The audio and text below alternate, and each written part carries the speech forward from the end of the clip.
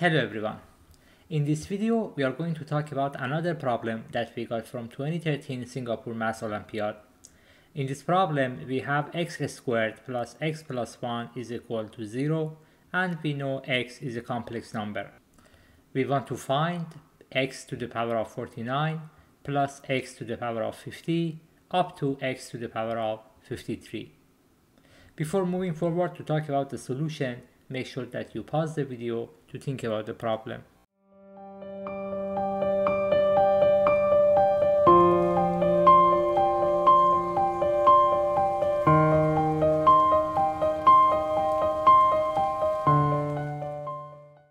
To solve this problem, let's start by factoring out what's common in all of these terms.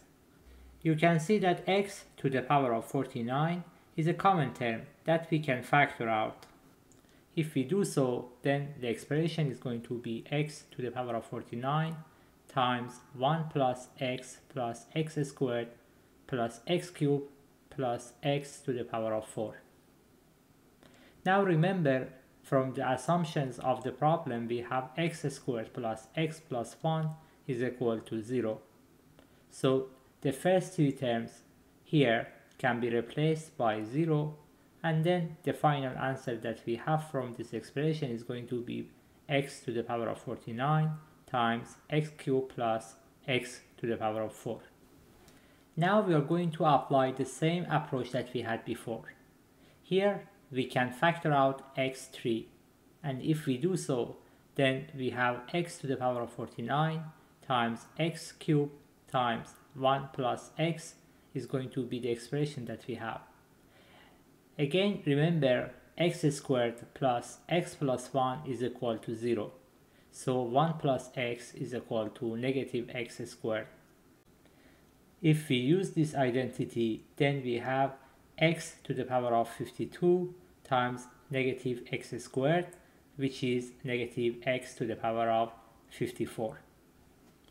To be able to simplify the expression further, we are going to use an identity here. Remember, x cubed minus 1 is equal to x squared plus x plus 1 times x minus 1. So if we rearrange the expression, if we rearrange the identity, we know that x squared plus x plus 1 is equal to x cubed minus 1 over x minus 1. At the same time, x squared plus x plus 1 here for this particular problem is equal to 0, so we can say that x cubed is equal to 1. Remember, x is a complex number and we are not going to find the value that we have for x. We are just going to use x cubed is equal to 1 for the rest of this problem. From here, the rest is easy. First, we know that the whole expression that we need to evaluate is negative x to the power of 54. At the same time, 54 is equal to 3 times 18. We know that x to the power of 3 is equal to 1, so we write the expression as negative x to the power of 3 to the power of 18.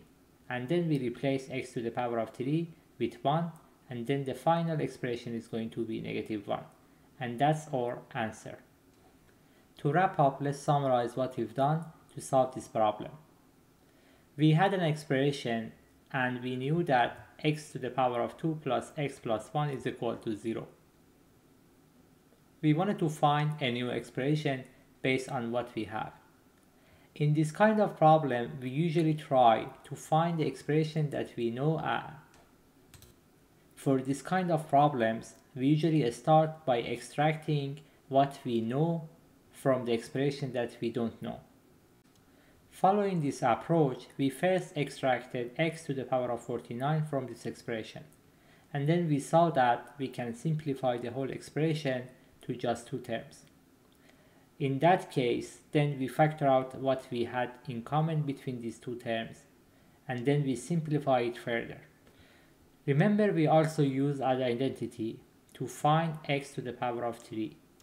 We use this x to the power of 3 to find the final answer. Thanks for watching the video. If you would like to see more puzzles and math involved activities, please subscribe to the channel.